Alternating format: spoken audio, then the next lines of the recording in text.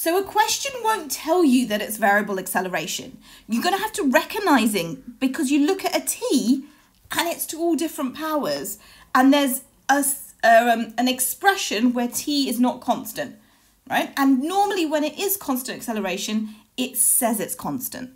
So when we've got variable acceleration, we think var, okay? And the s can have an x as well. So we've got displacement, velocity, acceleration. We differentiate down and we integrate up. So d for down, and we're integrating up, okay? So we've got this x, which represents the displacement. We want to know when something's at rest. When something's at rest, the velocity is 0. So to go from x to v, we differentiate. So let's differentiate this. So dx dt. Remember, to differentiate, you bring the value down, you take 1 away from the power. So you're going to get 7t to the power of 5 over 2. When we take away 1, and then you can bring the next one down, and you're going to get 14 times by 5 to give you 70. 70, so 14 times by 5, so you're going to get 70 over 2, so 35, t to the 3 over 2, and then you've got 56 over 3 times by 3 over 2, which is going to give you 28, and that's going to be t to the power of a half. Okay, I'm going to change that. I probably should have done that in one go and made that 35 straight away. Okay, looking at that, it's not obvious to factorize it or put it in your calculator, but hopefully you can see you can take 7t. So you look at the numbers, 7 is the smallest number to take out, and we're going to take it out to the power of a half. So you look for the lowest power. So this is going to tell you this is going to just be t squared, because remember we add them up.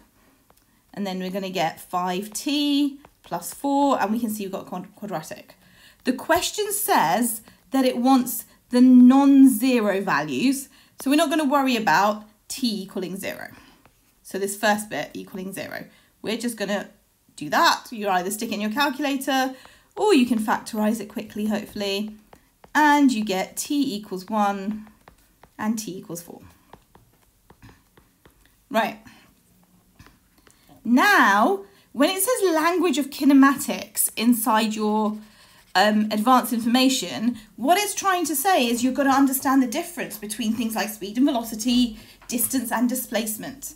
So now let's think what the distance, total distance traveled is going to be. So what we're going to consider is we're going to consider what happens at 0, at 1 and at 4, because that's when it's changing. Okay, so if I stick into the original one, when t equals 0, x equals 0. When t equals 1, we're going to get 2 minus 14 plus 56 over 3, which gives me 20 over 3.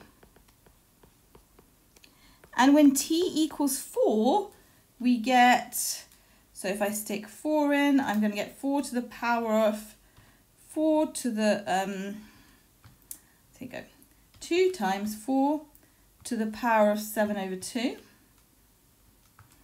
minus 14 times 4 to the power of 5 over 2, right? Put those each bits into brackets as you do it. Use your fraction buttons. They're your friends here.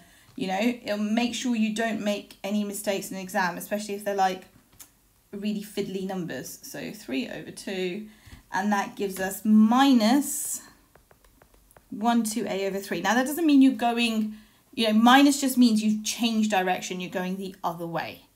Right, so we start here, we move to 20 over 3, and then what we're doing, so if you imagine it on a line, you're starting over here, you're going to 20 over 3, and then you're going to minus 1 to a over 3. So the way you've travelled is you've gone up here, and then you've gone back. So it's going to be double the amount of this 20 over 3.